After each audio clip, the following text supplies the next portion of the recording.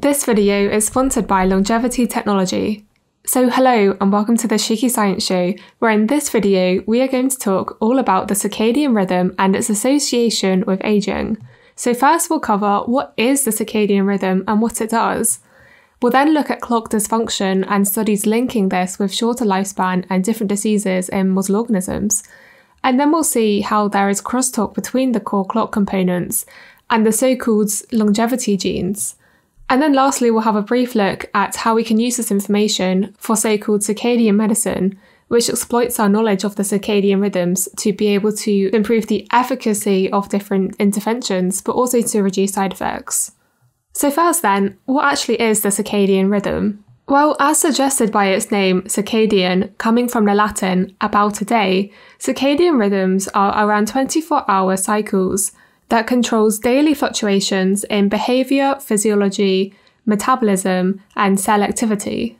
And so the circadian rhythm is an evolutionarily conserved mechanism that enables organisms to be able to adapt to their surrounding environments and to synchronise their internal processes with environmental timing cues, and this helps to ensure optimal organismal survival.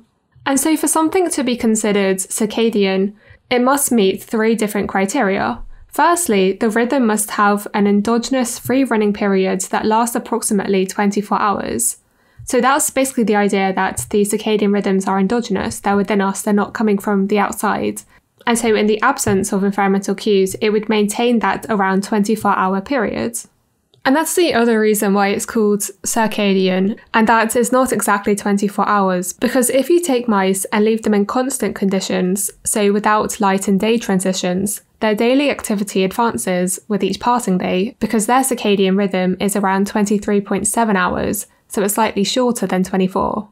The second criteria is that the rhythms are entrainable, and so that means that they can be reset by external stimuli. For example, if I was able, to be able to travel to America at the moment, I would experience some jet lag, but my body would be able to reset the circadian rhythm due to entrainment by the sunlight differences. And then lastly, the rhythms must exhibit temperature compensation. And so that basically means that the rhythm doesn't increase in speed if it gets hotter or decrease in speed when it gets colder, which could be pretty bad if you're living in the UK. And well, the reason it would be bad is because circadian rhythms allow organisms to anticipate and prepare for precise and regular environmental changes. So it's really useful for us to survive. And that's probably the most important thing to remember so far. And so the central clock that can be entrained by changes in sunlight is found in the hypothalamus in a region known as the suprachiasmatic nucleus, or SEN. And this central clock synchronises the peripheral clocks that are found in all of our other tissues. However, these peripheral clocks are also cell autonomous. They can run these rhythms without signals from the SEN. And how this is achieved in these different cells is by a very clever biochemical feedback loop. And to understand how the circadian rhythm is connected to aging, I'll need to cover the four key components of this feedback loop so that everything makes sense. So, as I said, there are four key components, so-called clock, BMAL1, cryptochrome, and period. And so clock and BMAL1 are both transcription factors. They bind to DNA and regulate the expression of different genes. And they do this by dimerizing together and binding DNA. Out of the different genes that they upregulate, two of them are cryptochrome and period. And so cryptochrome and period get expressed and translated in the cytoplasm, but then they come back into the nucleus, where together those two can dimerize and interact and repress the activity of clock and BMAL1. And so by repressing the activity of clock and BMAL1, they also repress their own gene expression. And so if they're not being expressed, then you remove that negative repression on clock and BMAL1, and so you can see that there's this negative feedback loop. And the timing of which this negative feedback loop occurs enables this 24-hour cycle to occur. And well, it's a little bit, quite a bit more complicated than that, but it should be enough for you to follow the rest of the video and understand how the circadian rhythm is connected to aging. And so the first observations are the fact that circadian rhythms have been shown to decrease in amplitude with normal aging, and at times also exhibit a shift in phase. And it's also been shown that mismatches between internal clocks and daily changes in the environment is detrimental to survival, and this has been shown experimentally in mice. As mice with free running periods of around 24 hours live 20% longer than mice whose periods deviate significantly from 24 hours. Moreover, mice that are deficient in one of the core clock components, BMAL1, not only live shorter but also seem to age faster and show features such as sarcopenia, cataracts, and impaired hair growth. And so that's from the genetic level, but also manipulating the environmental light and dark cues can also influence lifespan in mice, as when mice were artificially exposed to a short day or 4 hours of light, 4 hours of dark, as compared to the 12-hour light, 12-hour dark, it reduced the lifespan of the mice. So these studies reinforce a clear connection between circadian dysfunction and aging, and this is further reinforced by a pretty cool study that showed that restoration of the circadian rhythm extended lifespan. For example, transplantation of the fetal SCN into aged animals increased their rhythmicity and extended their lifespan, supporting that interventions that restore proper circadian rhythmicity could have anti-aging potential. But how exactly aging perturbs the function of internal clocks remains an open question. But one area where we may get some insight is from the crosstalk between the clock components and the so-called longevity signalling pathways. And so these signalling pathways include maybe some familiar factors such as mTOR, sirtuins, AMP kinase, and insulin signalling. And as suggested by the word crosstalk, the interaction seems to go both ways.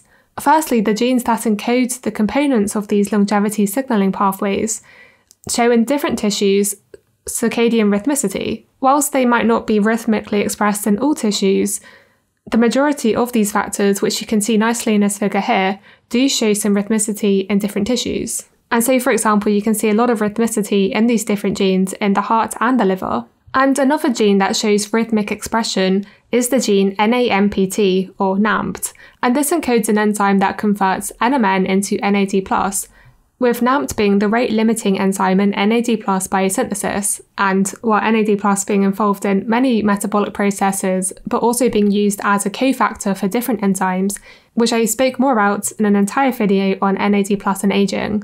And so for these reasons, NAD+ levels also oscillate during the day. But the interesting thing is that these different longevity signalling factors also feed back onto the core clock components. Firstly, AMP kinase has been shown to phosphorylate cryptochrome, and that is thought to be involved in the degradation of cryptochrome, which would therefore alleviate the repression on clock and BMAL1. Moreover, the NAD+ dependent enzyme sirtuin-1 directly binds to clock and BMAL1 and rhythmically deacetylates them, so removes an acetyl group from them, and also promotes degradation of periods. And so this also helps to maintain a robust circadian rhythm. And so these are just a couple of ways of the growing, expanding knowledge of how these two pathways crosstalk to each other. And so this raises interesting questions, therefore, about so-called circadian medicine, whether we can exploit this knowledge to time interventions such that they have most bang for their buck, so to speak, by having the greatest efficacy whilst reducing side effects. And so to reiterate 3 key points from this video so far, we know that circadian rhythms seem to decline with age. And we also know that disruption of circadian rhythms can lead to metabolic disorders, and that restoring circadian rhythms can promote health and longevity. Also, we know that aging-related pathways oscillate through the day, so it would seem that there could be some logic to identifying strategies that can enhance the circadian rhythm and/or have implications for the time of day when interventions are taken. Now, this is not necessarily going to be trivial to achieve, mainly because there are other considerations to take into account. Firstly, this includes the pharmacokinetics of the drugs, so that's how they're metabolized by the body. Secondly, tissue-specific pathways on top of the circadian rhythm could also implicate how the drugs are processed. And then lastly, there could be potential sex-dependent differences and also other unknown factors. So what additional information would we need to be able to address and act upon some of this information? Well, like how you can get an epigenetic test that looks at DNA methylation patterns to give you a kind of biological age, it would also be kind of interesting to have measurements of a so-called physiological time, which builds upon the point that in the 24-hour cycle, there's going to be a specific constellation of rhythmic genes being expressed, and then you can use that information to tell the kind of physiological time from a single sample to know whereabouts in the 24-hour rhythm you are.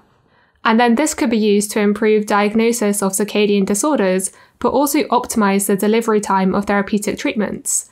And interestingly, there's already been some work looking into this. For example, there's one algorithm that's been developed called time signature that can infer circadian time from gene expression in human blood. And there's also a preprint for something called time teller, again using transcriptomic data. And so I think all of this work is pretty cool, especially as there is so much you can infer from data, especially if you have multiple time points. And obviously how scalable these approaches will depend on what kind of measurements are needed and where those measurements can be taken from, if it's from blood samples, from cheek swabs, or from hair samples. As obviously that will depend on how many time points you can get, and obviously the more time points you get for something like the circadian rhythm, that could be even more beneficial. As you could also then include things like the amplitudes and phase shifts in the algorithms. But another thing to take into account into these so-called physiological time signatures is that they may only tell you about dysfunction in local tissue, but not whole body synchronization. But all in all, these are definitely steps in the right direction. And with further understanding of the molecular underpinnings and the entrainment of circadian clocks in different tissues could definitely help identify further anti-aging interventions, which could be especially important for those more at risk, such as shift workers. So with that, I'd like to thank the sponsor for this week's video, Longevity Technology, for which I'm very grateful. Longevity Technology delivers high-quality daily news and insights on research investments and technologies that extend health span and lifespan. Find the link to their website in the description. So I hope you've learned something in this video and more about circadian rhythms. So I'd just like to say thank you to my Patreon supporters and thank you for listening.